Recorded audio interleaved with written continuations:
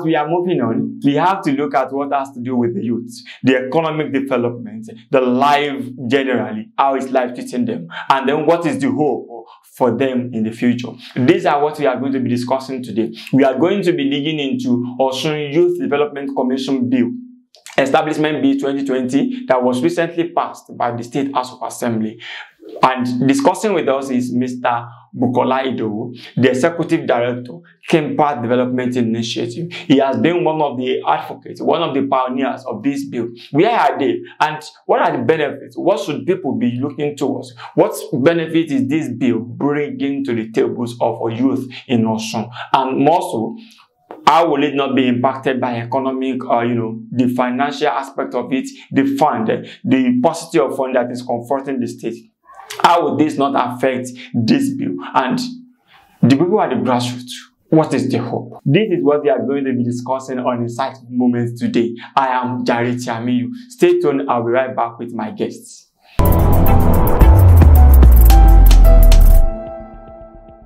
Yeah, welcome back from that very short break. As I said earlier, my guest is Mr. Bukola Idowu. He's the Executive Director, Kimpact Development Initiative, an NGO in Osun State.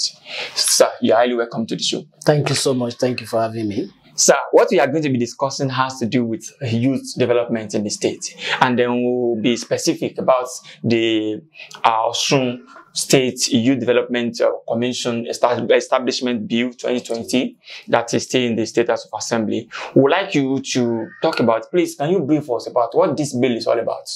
Well, Osun Youth Development Commission Establishment Bill 2020 is basically to set up a commission that will oversee the youth and that will be like an interface, an agency that interface between other ministries.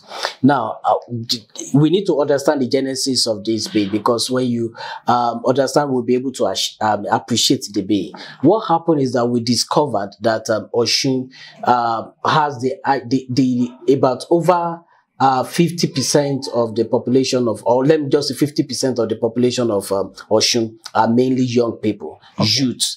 Now, when you now look at that and you look at successive governments, now attention given to the youth is not commensurate with that percentage that they should have. For instance, in the past administration, you find out that how did we even have a stand-alone Ministry of Youth that deal with the 50% of the population? So, for instance, now at some time during the era of Governor Aregbesola, you have Ministry of Youth and Greek merged together at some point. They were merged together with science and technology, and so you don't even have a standalone ministry. So what we are now looking at is that if a state have 50% of its population to be young people, then what do we need to do? We need to pay close attention to that. So we are not looking at a situation where you have a commission that will interface. At some point, when they were drafting the budget, I remember we went to one of the ministries and we were now asking them, look, what the percentage of the youth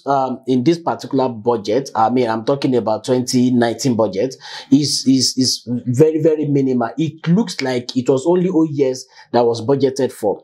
And the man said, look, youth are all in all the ministry. Okay, good.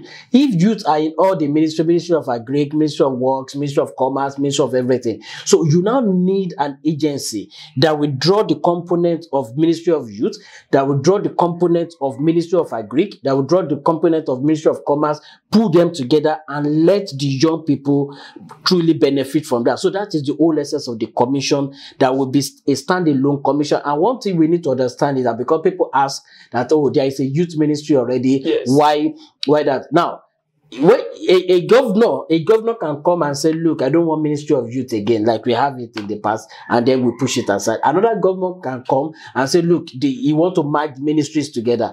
But when a commission is an establishment made by the law, so it stands, you can't just come and eradicate it. So you may need to go back to repeat that law that do that. So we want something that will be lasting, that will stand alone, that will be lasting, and will focus mainly on youth components. Now, where are we?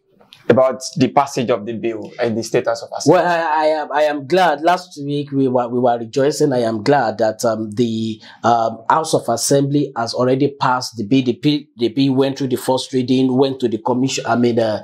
Second reading, went into the committee stage. The bill has been finally passed now. So the situation we are now is that we are waiting for the governor assent. So, and when that is done, because the House of Assembly led by Honorable Timothy Oweya really actually did a great work to see that passed. And then what we are now looking at is that we are expecting the governor, which any moment we understand that as soon as that is being transmitted to the governor, and we are expecting him to sign that. Okay, now let's bring it back to the community. I mean, the streets. Can you tell us how the effects of this bill, if it is passed into law and it has been passed, if it is assented by the governor? Can you tell us the effects on? I'm not talking about only the lettered youth. I'm talking about the artisans on the streets, the Okada riders, the shoe makers, every other person. I'm talking about the two categories. How would this bill affect them positively? Yes, we are looking at a particular commission that we have representative across all strata of community on the board. So you are having NGO that's going to be on the board. You are having the ministry people that's going to be on the board. You are having technocrats. You are also having a representative of the youth, student, everybody on the board that will cater for each of those communities you've mentioned about.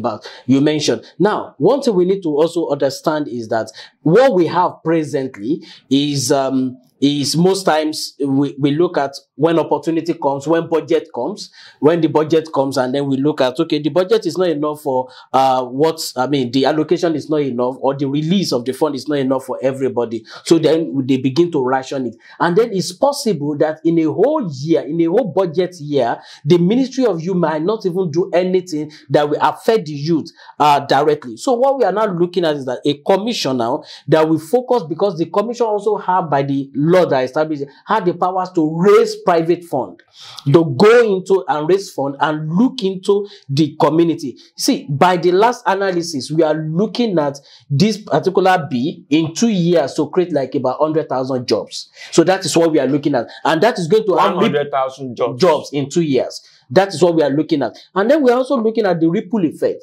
Now, the issue is this. Now, you look at this beautiful studio now where we are. Now, what it means is that the moment you are being touched by the media component the commission brought in, let's just assume that now money is being pushed, or grant is being given, or help is being given, or bailout is being given. Now what you have is that you employ more youth. Now the youth also now begin to do something, now begin to fulfill their dream and say, okay, I want to start my own business, I employ more youth. When you look at the OES we have presently, sometimes Governor Aregbesola told us that some of the OES are also building houses, and some of them are also having their own business when they finish. Yes. And that is the ripple effect we need to begin to look into. So this is a bill that by the establishment will touch every member of the youth, including the students out of school, Okada riders, everybody. Okay, we'll go on a very short break now, but when we come back, we will have to talk about the stakeholders' engagement. How has that been? I mean, you've talked about the students now. They are very, very important components when we talk about the youth, and then other stakeholders that are involved. How are we going to ensure that this commission is not short of funds? Because when it comes to that, every other matter that we are discussing, when it comes to fund, that is exactly the bone of contention. So please stay tuned. We'll be right back.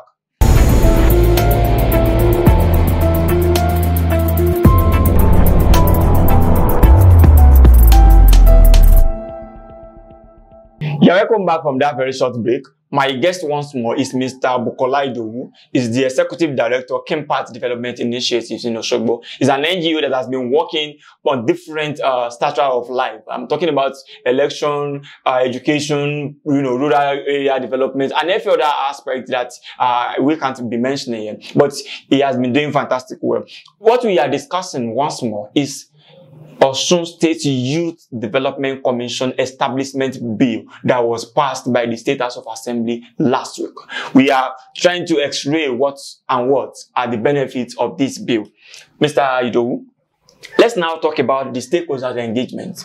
You talked about the youth, the students, and some other aspects. I'm talking about this. There was a time when we had carnivals, every other, the groups in the rural areas. How are these people being carried along? And then the awareness that there is a bill, there's a commission that is going to be established very soon, and then this commission will cater for the lives of the youth. How are these the engagements going? Well, thank you for that question. I think what we did was to have a robust engagement before we even get to where we are. And when I say robust engagement, you see, on Osun Youth agenda, that eventually gave birth to this bill, and now begin to work with the State House of Assembly. We had like about 600 volunteers working on it, and then across the state. And then before then, we also have like about 35 local government hubs who were actually working. Now, what we did before we got to this level was that we were able, all the local government hub coordinators, we call them local government coordinators now, were popularizing this in every local government. That is number one. Number two, all the local government hub were able to meet their representatives. So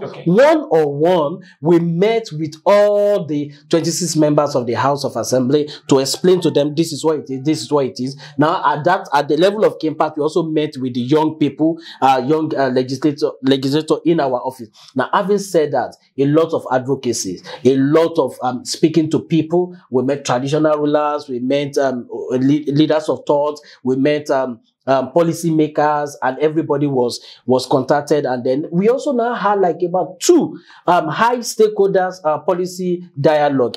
I mean, high stakeholders, who is who. There was one we even have the deputy governor there, the speaker was there, everybody was there. So it was a robust engagement. And having said that, now what we now need to do again is that we need to continue. I won't say the whole state is aware, but we need to continue the engagement now to make sure that everybody is buying into this, everybody is supporting this, so to make it work. Now, in coming to issue of fund, the bill itself is making provisions now for a percentage of from the local government deduction and a whole lot of things that are likely going to be funded it. And beyond that, greater percentage of the money is going to even come from the private sector.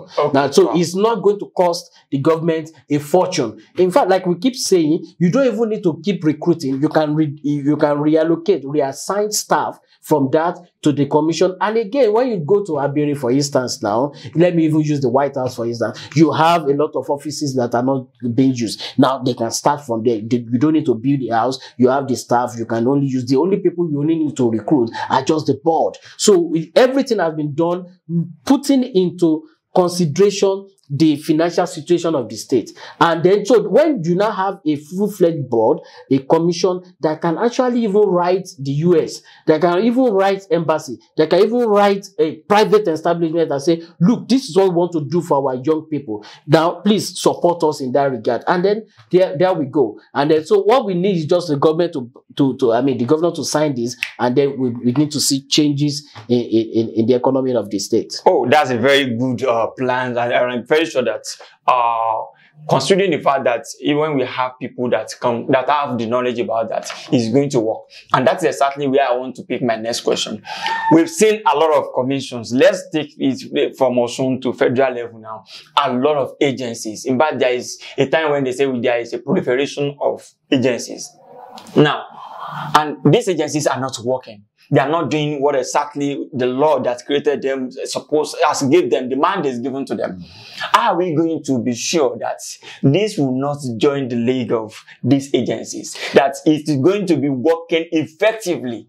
It's not going to be a politician's, how politicians can do. They can just be taking slots and be given into their board members or their political associates. How are we going to ensure that it's getting to the grassroots? I can assure us that this is not going to be one of those commissions, because with the frame, with the look of things, with the way the commission is framed, you are having representative of the youth, the National Youth Council, you are having the students, you are having the NGO, you are having the the technocrats and everybody. So it is not a politician affair. If in fact what we are looking at is that you have minimum politicians there.